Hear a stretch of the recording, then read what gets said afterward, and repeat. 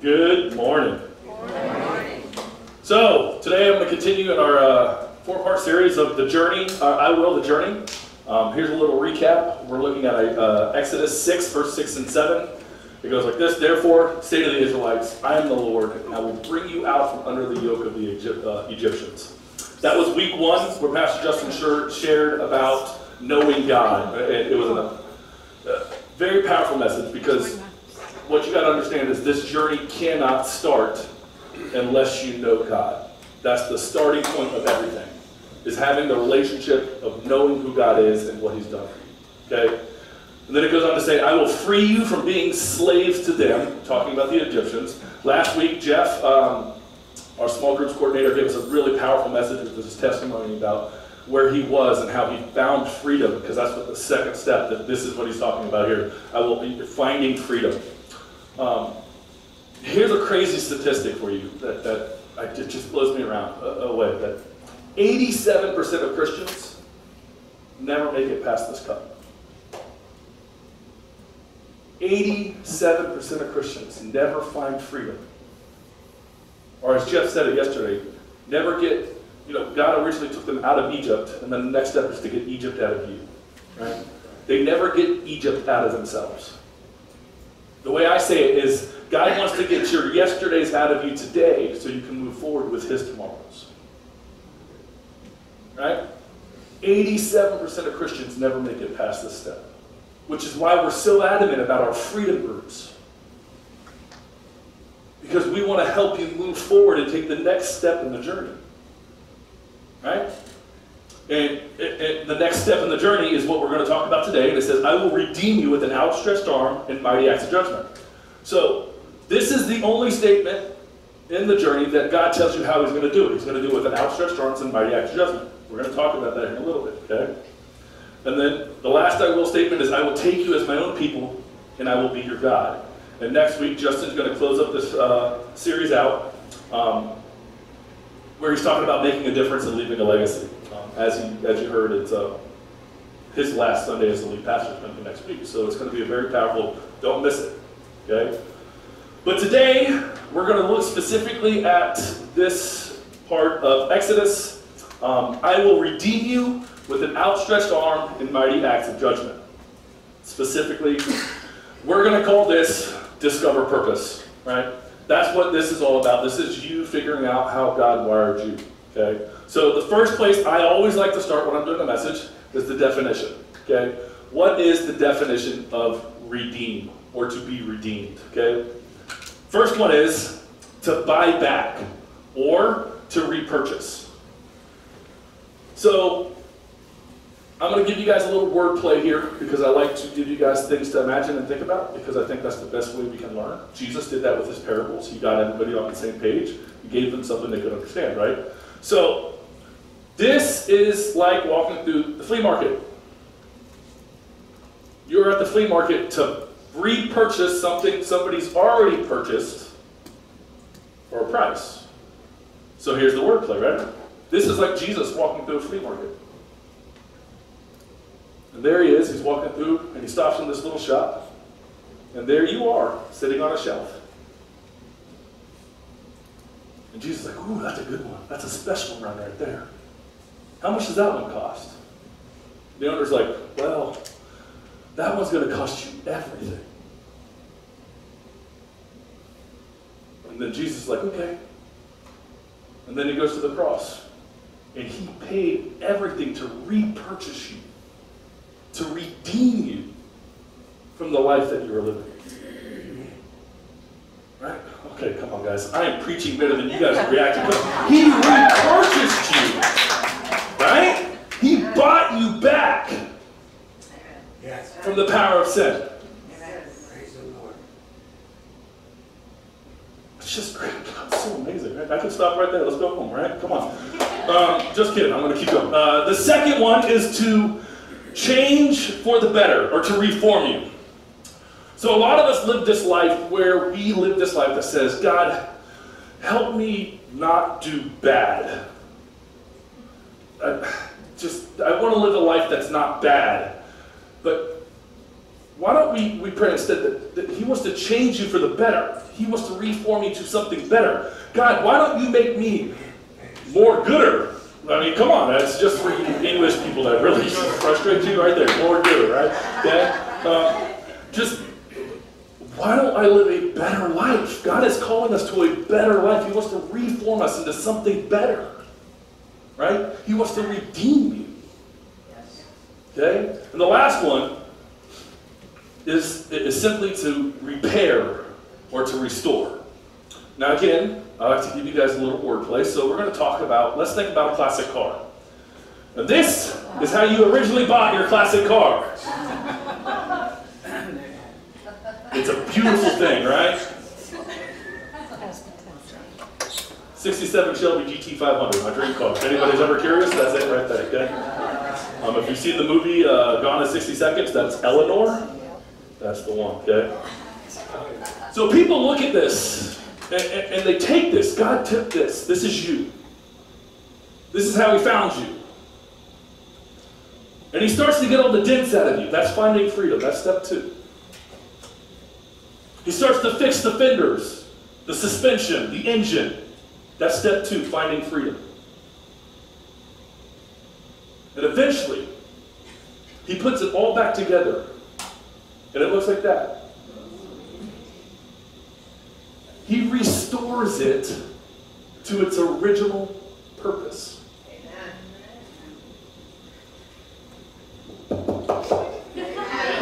He restores it to its original purpose. Right?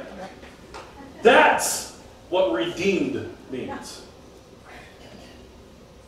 He wants to take something that's garbage and turn it into a masterpiece. Amen. Right? Yep. So how's he do it? How's God take that and turn it into a masterpiece? Well, the first thing he does it with an outstretched arm, is what Exodus tells us, right? The psalmist says it this way in Psalms 18:35. He says, he bends down to make me great. So let's ask ourselves, why does God need to bend down or outreach his arm? And the question is really simple.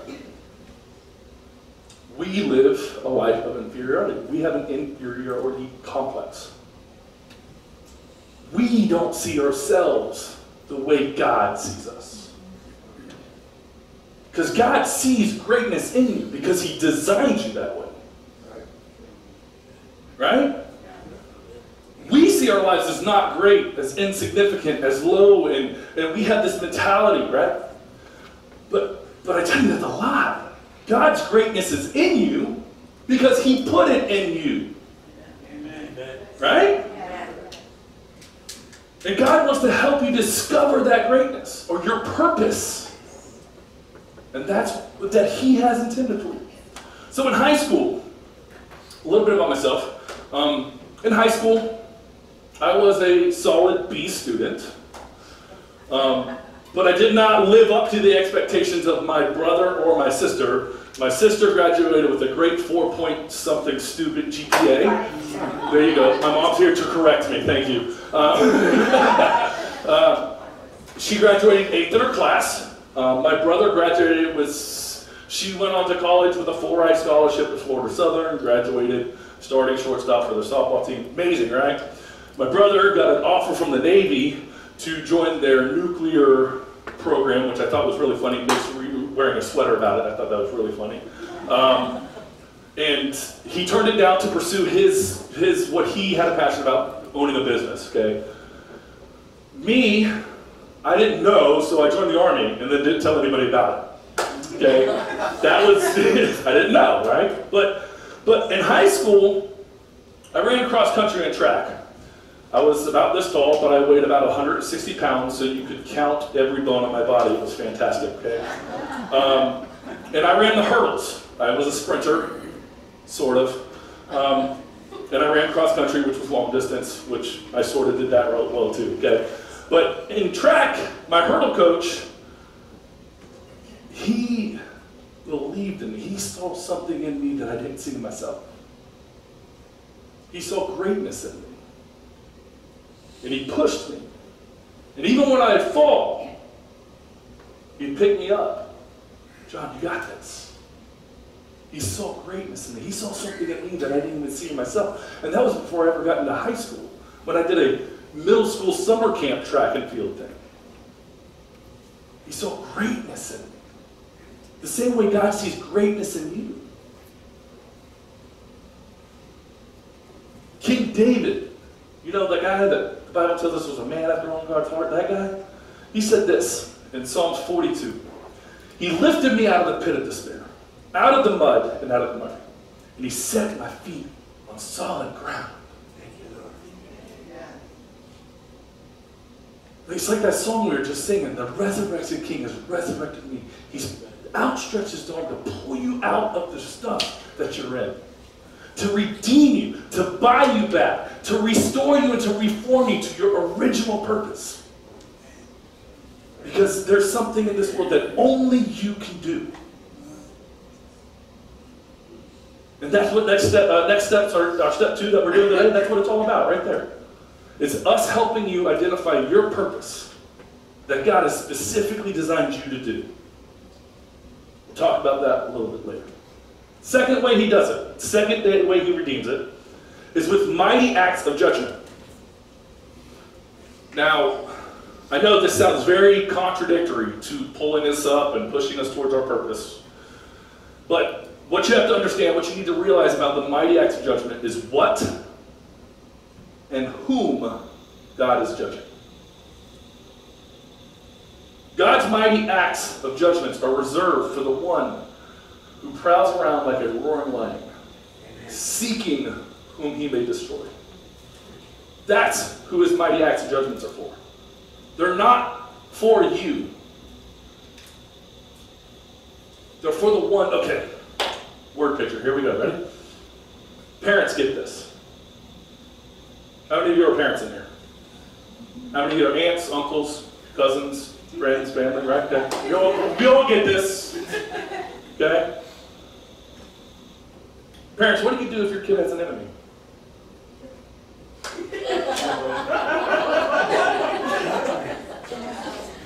Let's not answer that out loud. Okay? But it's the same thing God does. You protect and you confront their enemy. Right? See, the devil has his own plan for your life.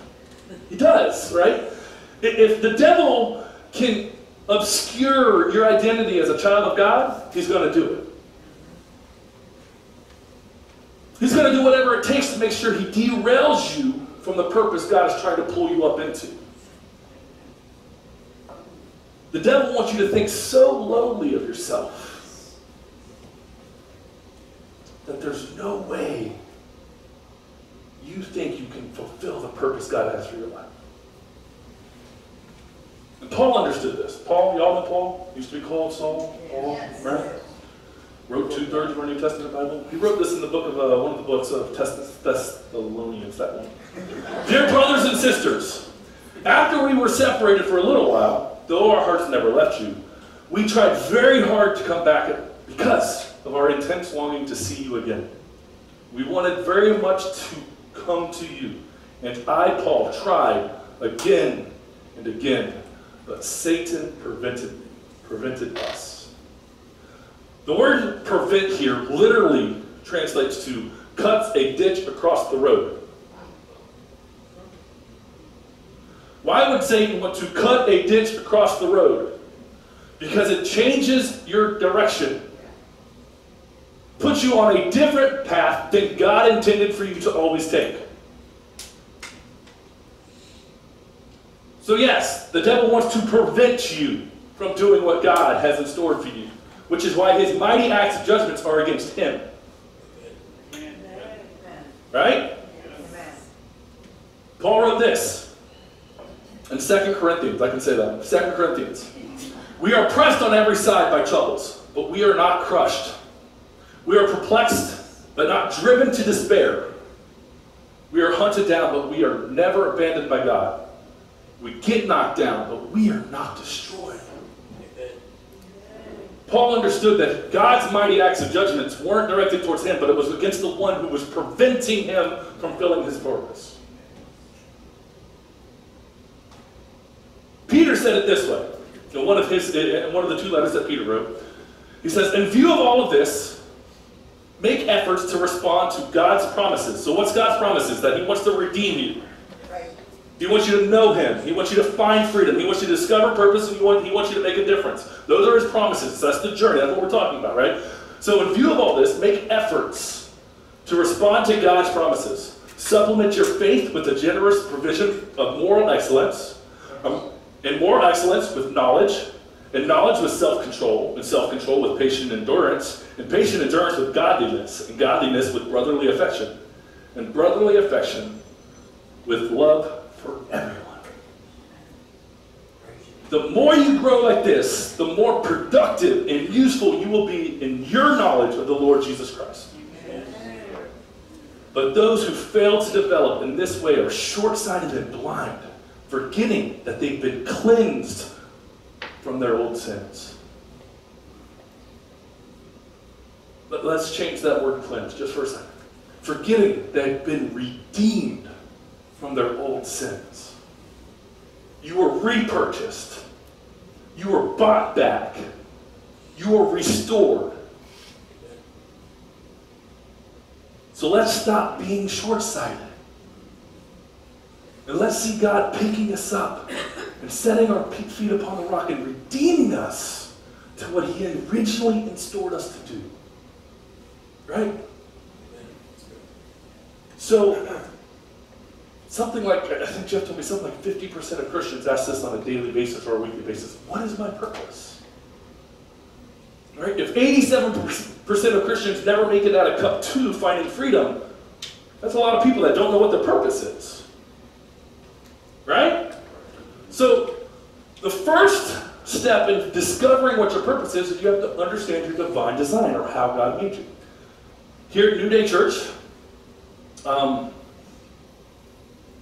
we do it with a personality traits disc profile, okay? But God says this. Let's go back real quick. Okay? God says this. In Ephesians, Paul wrote this. God, you are God's masterpiece. He has created us anew in Christ Jesus so we can do good things he's planned for us long ago. Long ago. Meaning probably before you were ever even a thought. God had a purpose and intention. He saw a need in the world for you to fulfill, specifically you. Right? So you can trust that God deliberately made you the way that you are. There is no mistakes about the things you experience. There's no mistakes about the way that you act and the way you react. You were deliberately made the way that you are for a specific purpose. Okay? God didn't knit you together in your mother's womb and then go, what am I going to do with that?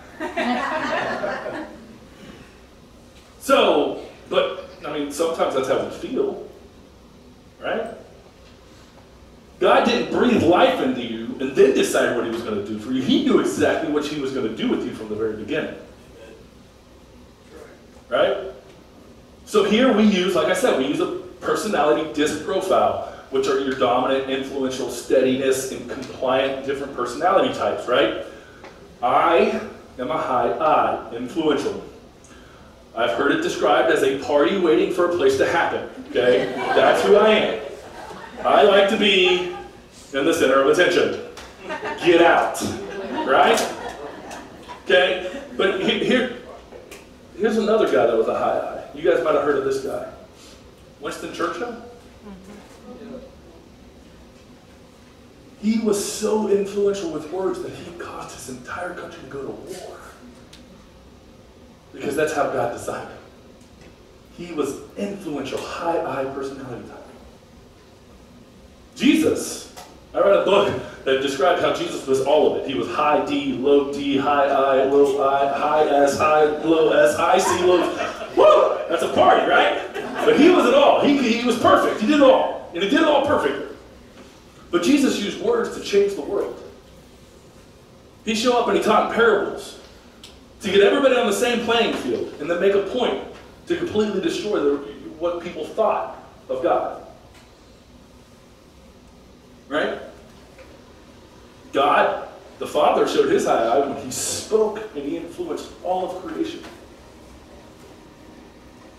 Right? So knowing how God designed you is very important. So today, as Justin said in the announcements, today, directly after service, Jeff will be across the way doing step 2. I challenge you to go through it. If it's been a long time since you've been through it, I challenge you to go through it again. Even if that means you have to miss the vision meeting. I'd rather you learn God's purpose for your life than hear me and Justin talk about what's coming up in the future. That's how important this is to me. Okay? Challenge you, stay. During that next step, step 2, there's another thing you're going to do. And you're going to learn how God has spiritually gifted you. Okay? So when you began this journey, and you became a Christian, and when you knew God, when you came to the knowledge of who God was, the Holy Spirit indwells you, right? And He brings a spiritual gifting that works in harmony with our personalities, with our experiences, with our abilities, right? That's why there's a specific purpose for you, because you're the only one that has your past, your experiences, and your abilities. My past is not your past. Yes, we might share similar kind of stories, but how many of you can honestly say that you've almost died in the deserts of Iraq? I can. That's my story. Right? So He's given you spiritual gifts that align and are in harmony with your personalities, your experiences, and your abilities. So what is a spiritual gift? Right? It's simply put, it's a special supernatural ability that God gives each of His kids, because you are a child of God, right? And He loves you and He wants to give you things, right? So that together we can advance the purpose of this world. His purpose in this world. His kingdom come. His will be done. Right? Paul said this, 1 Corinthians. There are different kinds of spiritual gifts, but it's the same Spirit that is the source of them all. There's different kind of service, but we serve the same Lord. God works in different ways, but it's the same God who does the work in us all. A spiritual gift is given to each of us so we can help each other. Right? So first thing I want you to look at is the word different and same are used 3 different times in this passage. Right? Different gifts, same Spirit. Different service, same Lord. Different ways, same God. So if there's different gifts, different services, and different ways, but it's the same Spirit, the same Lord, and the same God, wouldn't you expect everybody to be able to do something differently and uniquely to them? Even though it's the same Spirit that's giving us those gifts? And then each one of those gifts are going to react differently to every different situation. Wordplay. Here it comes. Right? So we're all sitting at a big dinner table. Somebody drops their dessert. Okay? Depending on your spiritual gifts, because that's what we're looking at right now, is going to depend on how you're going to respond to this situation. I'm going to go over a few. If you have a gift of mercy, you're probably going to be like, don't feel bad, it could have happened to anyone. If you have a gift of serving, you'd be like, man, let me help you clean that up. Right? If you have a gift of teaching, hey, the reason it fell is because you had too much weight on one side of the plate and it just tumped over. Right? Man, here's my favorite one. If you have a gift of administration, there it comes, you all ready? Hey, Jim, can you go get the mop? Sue, can you help him pick that up? Mary, can you come help me make a plate of dessert for this guy? That's you who comes see me after service? Right? Me, I would have reacted like preaching. That would have been me. I would have reacted, hey, you know why that fell? Because you weren't paying attention.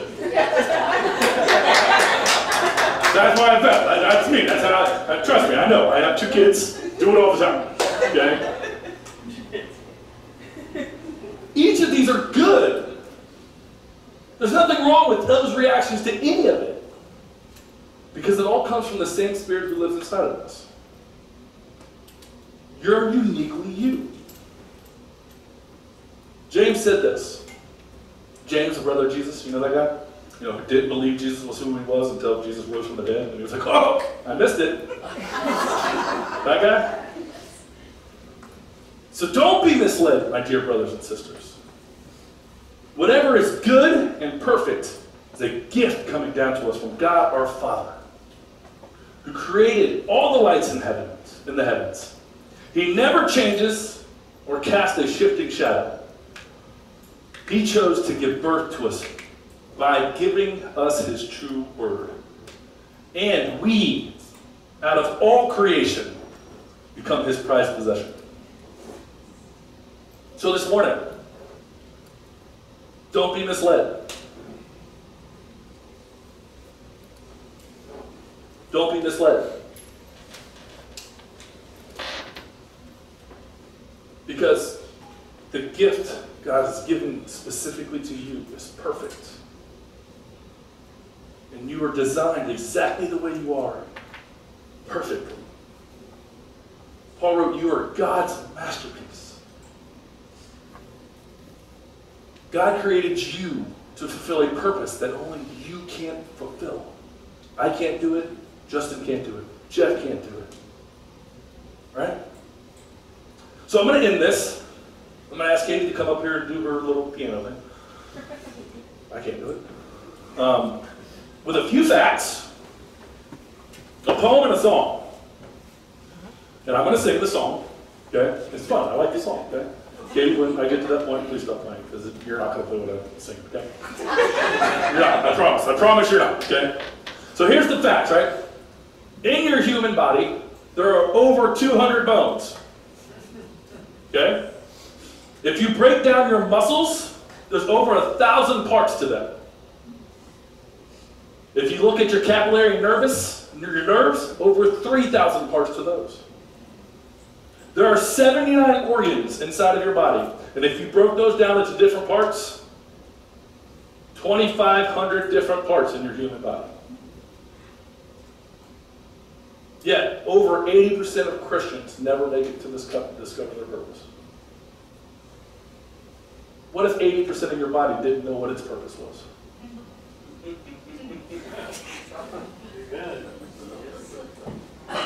Think about it. If 80% of the body of Christ doesn't know what its purpose is, we can't function the way God's designed us to function.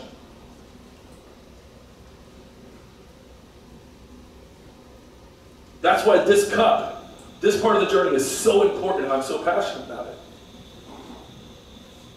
Because when I figured this out, when I learned what my purpose was, how God designed me, it changed everything. So that I can move forward in the journey with what Justin's talking about next week, making a difference. So the poem I'm going to read you is a little silly, but it's awesome, right?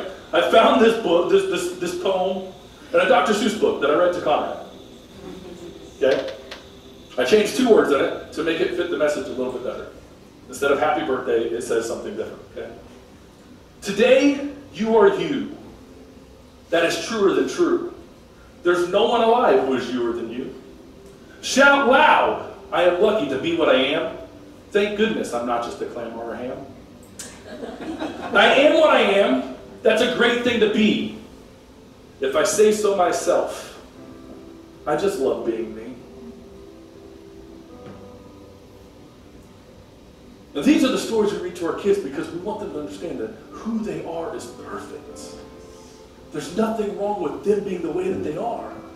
Yet, when we get to be adults, we forget that. That's why God has to stoop down and pull us back up. And sometimes we wish we had something that somebody else had. Why can't I have that gift? I got mercy.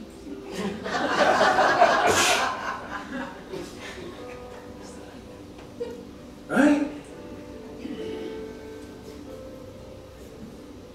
Or why can't I play the piano the way Katie plays the piano? Why can't I play the guitar the way Chris or John plays the guitar?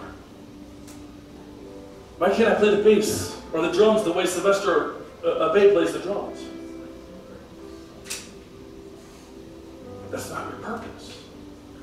They're amazing. They're gifted. They're fulfilling God's purpose. And they're looking for people. Specifically a sound guy. If you like your music a specific way, come talk to me. I'll learn you how to make it your way right here in service, okay? But you are you. And that's truer than true. God's designed you specifically to do something. So don't be jealous of what somebody else got because they don't have what you got. And here's the song. And this was first sang by a Disney character. Again, kids, right? We want them to know how true being themselves is. And it goes like this. I've practiced this a lot. Okay? The most wonderful thing about Tiggers. Our Tiggers are a wonderful thing. Their tops are made out of rubber. Their bottoms are made out of spring. They're bouncy, trouncy, flouncy, pouncy, fun, fun, fun, fun, fun. The most wonderful thing about Tiggers. I'm the only one.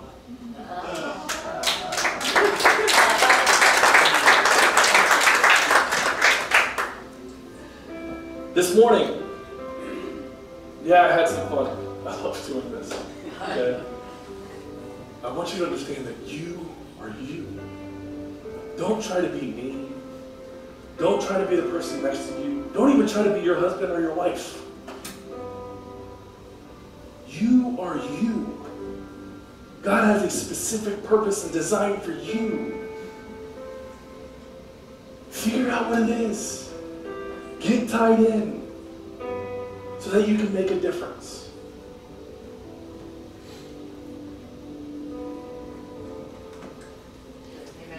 Right? So this morning, I'm going to ask everybody to go ahead and bow their head, close their eyes. This morning, if you're here and you've never started this journey,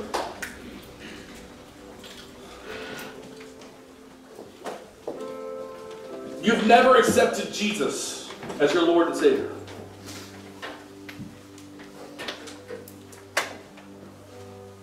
Romans says this, for it is believing in your heart that you, Jesus, you, God, have made me right with God. And it's by openly declaring your faith that you are saved. This morning, if that's you, I'm not going to ask you to come up here. I'm not asking you to stand up. I'm not going to ask you. I'm going to simply ask you to raise your hands. If you've never taken that step of faith,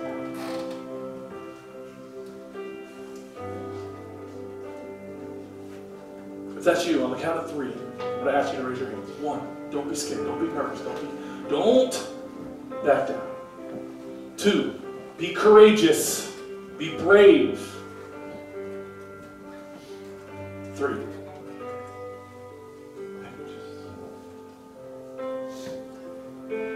I'm going to ask us all to say this prayer with me, just in case. Father, thank you that you sent your Son to die for me, and that I can be redeemed to you. I ask that you forgive me my sins and help me discover my purpose.